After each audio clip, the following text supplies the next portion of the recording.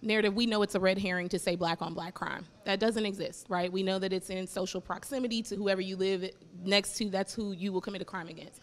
When we're talking about city budgets, city shutdowns, and neighborhoods like South Shore, like Austin, the first priority of this mayor, when he came into office, Mayor Rahm Emanuel, was to shut down 6 mental health facilities, right? So when we're talking about, there is currently 3,000 people on a wait list to get city services for mental health.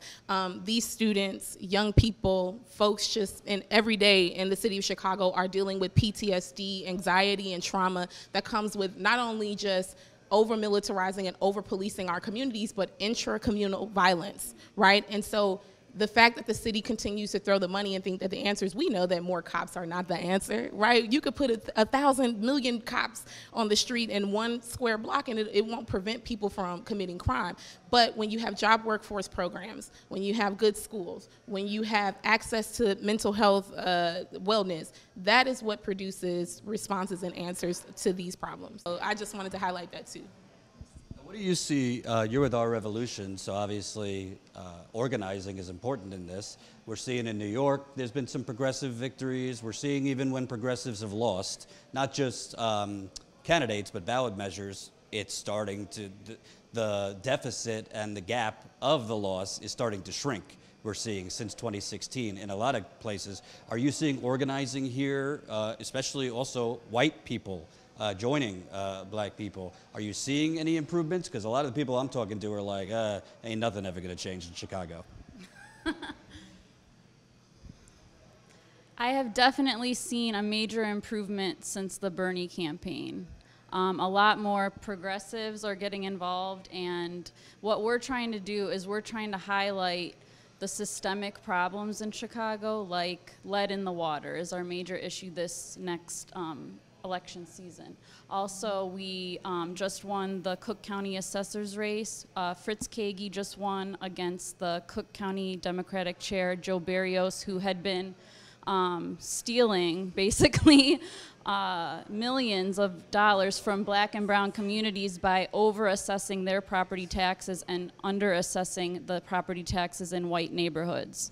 Rahm Emanuel, who has, since mayor of Chicago, since he became mayor of Chicago, he has shut down mental health facilities. He has shut down, 50 schools have been shut down in Chicago since Rahm Emanuel became mayor. He has presided over a major, unprecedented police cover-up that saw a black man named Laquan McDonald in 2014. The Chicago police said they shot him because he was rushing at them. Well, video that came out after Rahm Emanuel's re-election showed he was running away, and they shot him 16 times. 16 times. That's why when I was covering a protest on Thursday, they kept chanting 16 shots at a cover-up, 16 shots at a cover-up.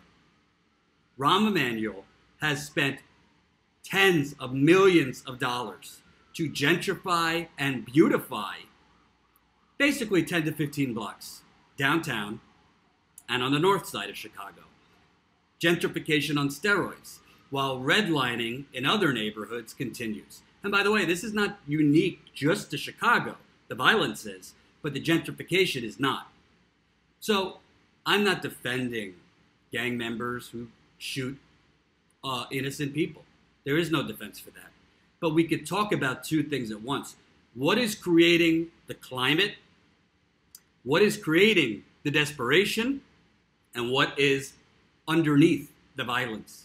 Well, when you don't have any jobs, when many communities on the south side do not have a supermarket,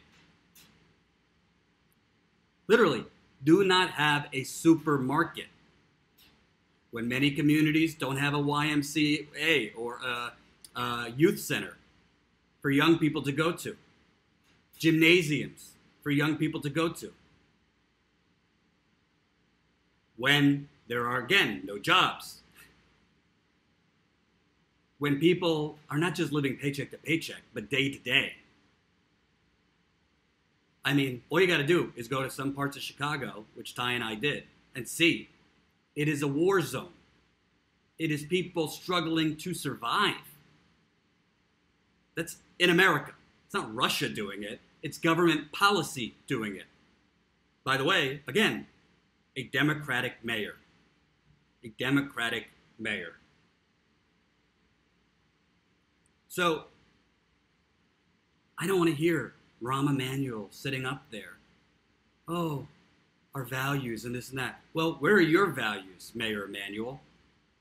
Why are you strangling and suffocating communities of color and poor communities even more so that you could give your developers who donate to your coffers and your campaign more contracts, and wealthy people more contracts who donate to you?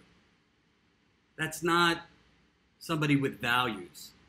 That's somebody who is basically trying to push black people and poor people out of a place like Chicago, because that's what's going on.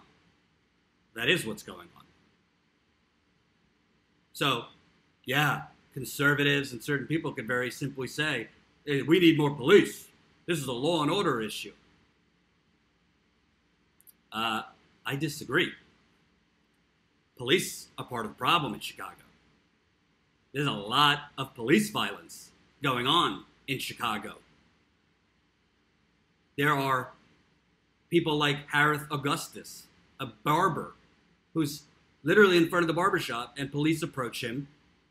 You got one police officer he's talking to. Everything's fine. Then 3 come up on him because they found, what was it?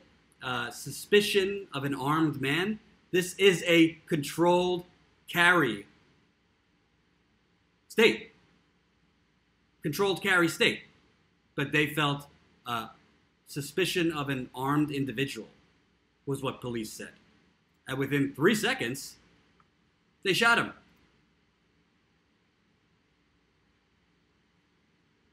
Period. You saw Maurice Granton running from police.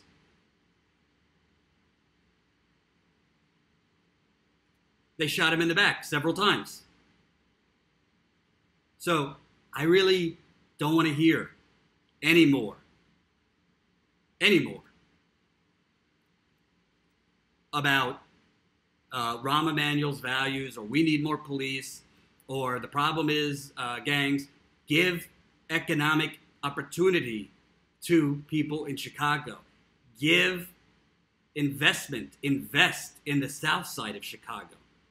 You'll see a lot more killing. You'll see a lot more bloodshed. Doesn't defend murder, but the climate and the conditions underneath it are why you're seeing a war zone. No other way to put it, a war zone.